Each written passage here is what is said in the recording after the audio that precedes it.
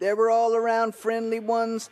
They have guns with anger, and they took turns and exchanged shifts in the subway, hoping for a dog tie and telekinetic toenail broth.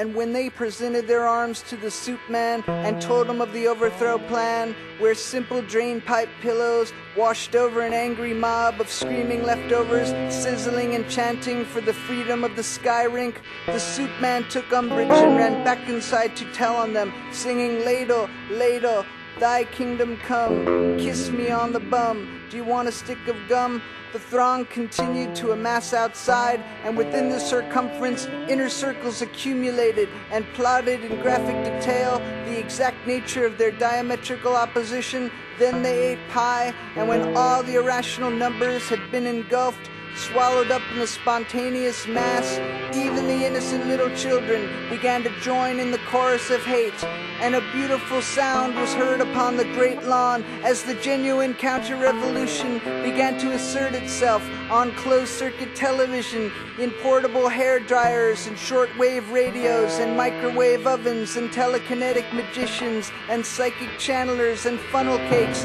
and funeral processions were stopped dead in their tracks as the corpses climbed out of their coffins and did an evil skeleton dance while playing xylophone medleys on each other's decaying bones. And the great matriarch descended from the sky to chastise the soup man for letting his ingredients run loose among the hungry, for he too would be implicated in the show trial. And when the fallen were brought before the grand tribunal, all the hosiery of the earth witnessed the mockery of justice and the draconian outcome, and no one spoke out, not out of fear, but out of relief. And a great baldness uncovered the land as all life blew a heavy sigh, and the people forgave themselves and went on about their business in the dog food factories and the cannibal malls, and the coercion committees convened in hideaway palaces to mete out the sentences, and everyone partook in equal portions of the body and the blood of the brave traitors. But the great belly of the universe began to rumble and grumble, and all could hear the message, and fear swept over the unchosen as the fornicators and the insane trampled over the hypocrites and baby savers.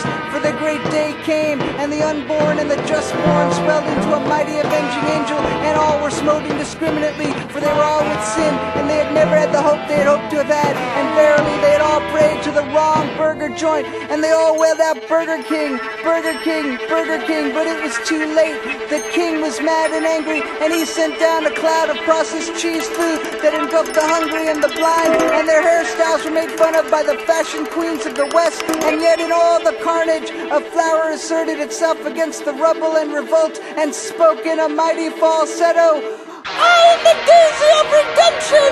Lick my petals, and ye too shall breathe eternal fire and nitrous oxide!" And many did follow the flower, and flowed into and unto the eternal stream of urine, and they were neither angered nor drunken with joy. They were blissed and blessed and saved. And Junior said, "Boy, am I hungry, Dad. Are there any more tofu donuts in the air sickness bag?"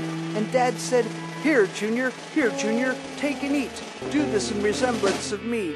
And Junior said, "Oh, Daddy, oh, Daddy, oh, Daddy, oh, Daddy, this is the best Christmas ever."